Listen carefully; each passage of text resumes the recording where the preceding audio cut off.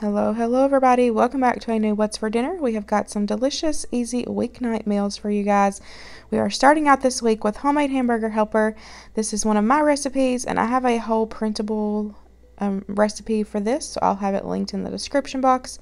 I did go ahead and cook and drain my ground beef, and then I'm adding in my liquid to that same pot, and it's just some milk and some water. Add in a few dashes of Worcestershire. Next, I'm going to add in my seasonings, which is some paprika, some garlic powder, some onion powder, some salt, and some pepper.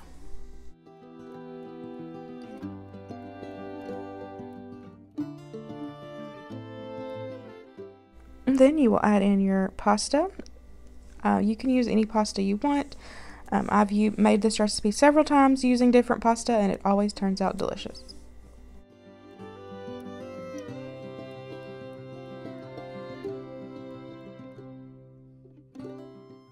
And then once your pasta is cooked, you're still going to have a little liquid in there, and that is okay. You're going to go ahead and add in your cream of mushroom soup.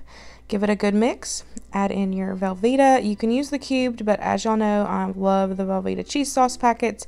It makes life so much easier, and you can just throw those into any meal.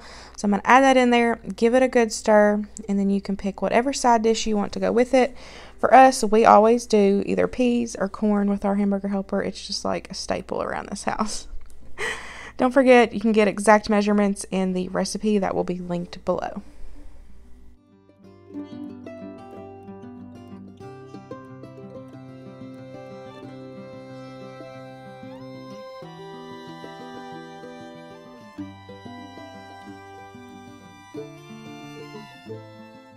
Finally, add in your bacon bits and you're ready to serve.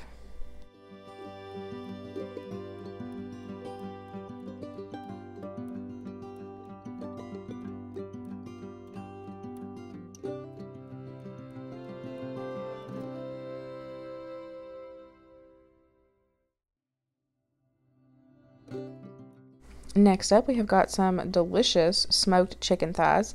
So this was actually our anniversary. We have been married for 8 years on August the 3rd.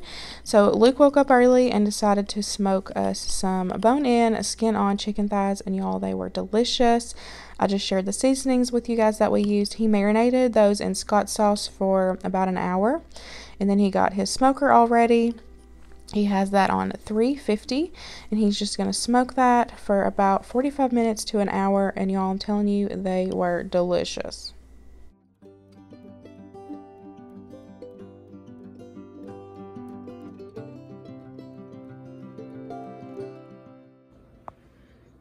So to go along with our chicken that Luke is smoking tonight, I've got a can of carrots here that I have just drained, and I've added some brown sugar and butter, and I'm just gonna let those cook up. And then I have got a pack of this broccoli florets from Sam's Club. I've just cooked it according to microwave directions, and then I've just dumped it in here, liquid and all, whatever liquid was in there, I just dumped it in there.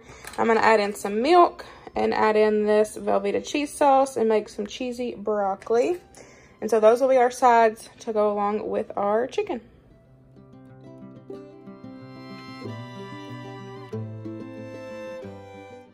Here is the chicken when it was all done. I'm telling y'all, this was so good. We love the flavor, the little heat that it gets from the Scotch sauce, and then adding that clucker dust. Oh, it is just the best combination. Luke did an amazing job cooking the chicken. We had an amazing anniversary dinner.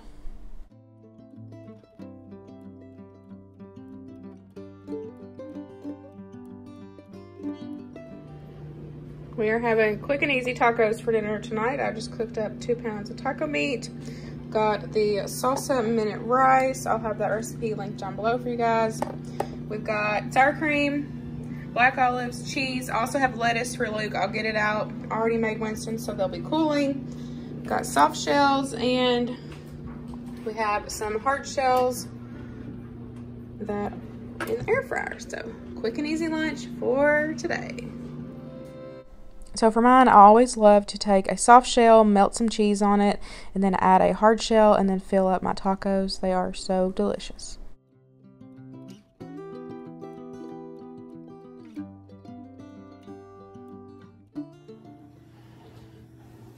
I've got 5 boneless, skinless chicken thighs here. I'm going to make Italian chicken.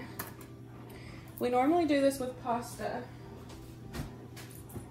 but I'm going to try to do it in zucchini boats, just because we're trying to change a few things. We're not going on a diet or nothing, but just trying to change a few things every now and then. So I've got 1 can of cream of chicken soup. The recipe that I've always went by is through Pinterest, and I'll have it linked down below, but it calls for 2 cans of cream soup. I've always only used 1 can, and it's always turned out fine. So, but if it's dry, 2 at the end of the day. It depends on how much pasta you add to it. So if you have a big family and you're making, say, a whole box of pasta, then you probably would need the 2 cans.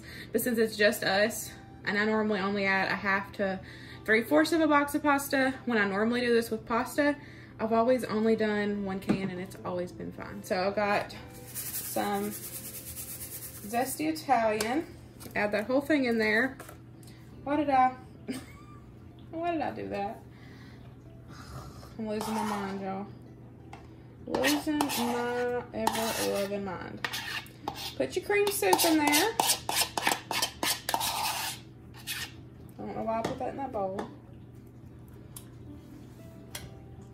And the best thing about chicken thighs, one of the reasons why I love chicken thighs in the crock pot, it only takes about 2 to 3 hours to cook. So it's already like 2:30, 3 o'clock.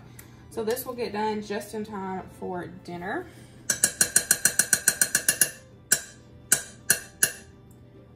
So just smooth that out, and then I'm gonna add a block of cream cheese on top.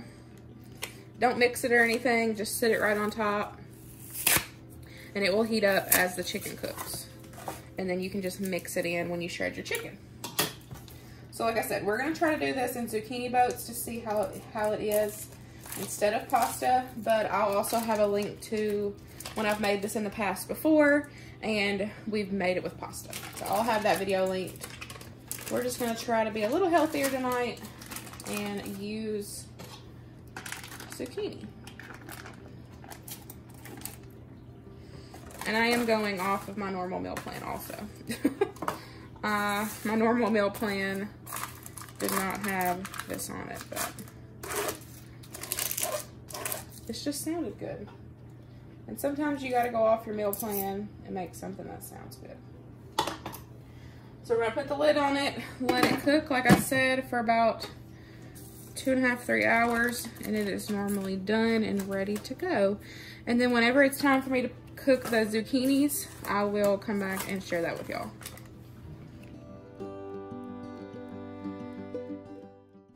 So I had to do a voiceover for this part because Winston was right beside me playing with Play-Doh, and he was being really loud. So I've just washed my 2 zucchini. Of course, you need as many for your family. We just used 4. Cut those in half, and then I'm going to take and kind of dig those out where you get the boat, you know, zucchini boat. And then once you get those all hauled out, you're going to put those on a baking pan. I have the oven preheated to 400, and I'm going to put a little bit of olive oil on each one and some SPG, which is just salt, pepper, and garlic. And then I'm going to cook those in the oven for about 15 minutes at 400 degrees.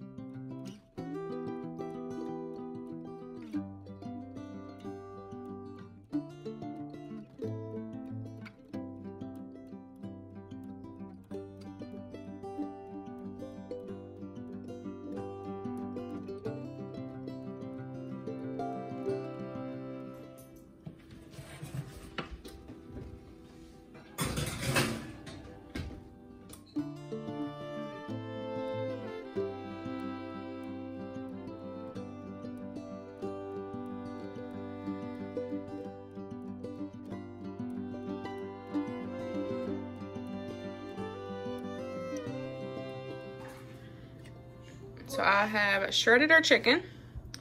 Here's what it looks like. So at this point, if you wanted to, you would cook your pasta and add your pasta in here, mix it all together, creamy and delicious. But like I said, we're gonna use the zucchini boats this time and see how it is with it. Luke's disappointed, but it'll be okay. This is one of his favorite meals, so he's super disappointed. But I am cooking a few noodles for Winston because I know he won't eat the zucchini, but he said he's gonna try it. And then I'm gonna cook some garlic toast in the air fryer. Excuse the mess, I need to clean it. But we're gonna cook that up for a couple minutes, and then the zucchini is almost finished. So it said I'll link the one I used. It said to cook them for 15 minutes. Then you'll add the filling, put it in there, and put it back in the oven for however many minutes. I gotta check the recipe again, but I'll have that one I went by just for the boat. To cook the boats, I'll have it linked below also. But this is one of our favorites. Hopefully, even without the noodles.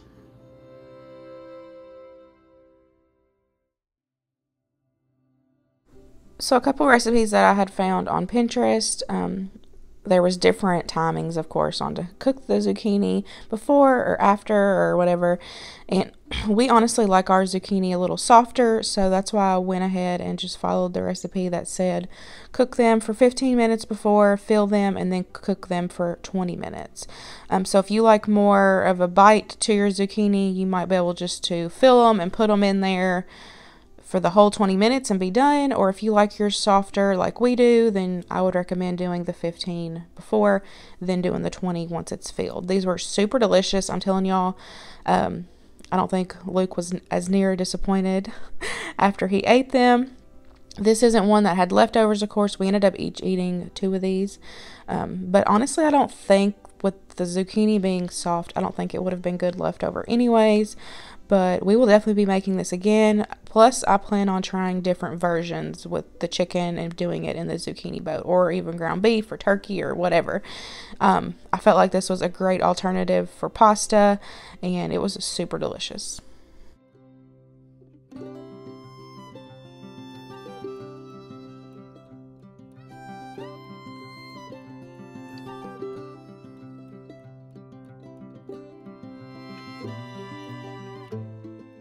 Here is what they looked like after 20 minutes in the oven.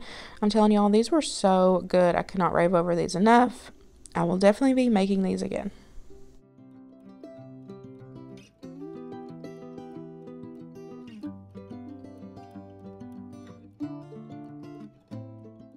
Last but not least, we are grilling some burgers. Well, Luke is grilling some burgers. He took and patted out the hamburger meat, and then he seasoned it with some of that campfire seasoning, and he also let it marinate for a little bit in Worcestershire sauce. It really helps the meat get nice and tender, and it gives it really good flavor if you've never tried it.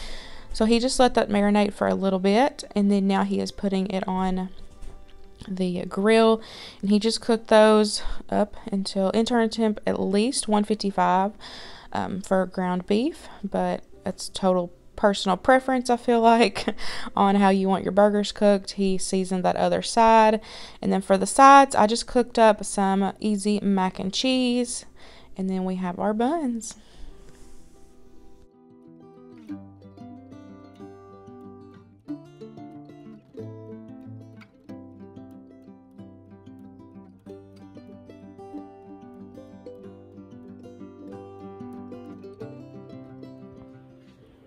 So I just cooked up the pasta, drained it, and then I added in some milk. You can kind of see the milk. Of course, the milk and cheese is just however much you add. It's just going to depend on the amount of pasta that you have, that you're cooking. But I have it back on the eye, and the heat's just going to help melt the cheese and the milk. And as it melts, you can tell what consistency, whatever consistency you're wanting. You can add more milk, or if it needs to be cheesier, you can add more cheese. But this is how I do it. And then I'll add in some pepper also.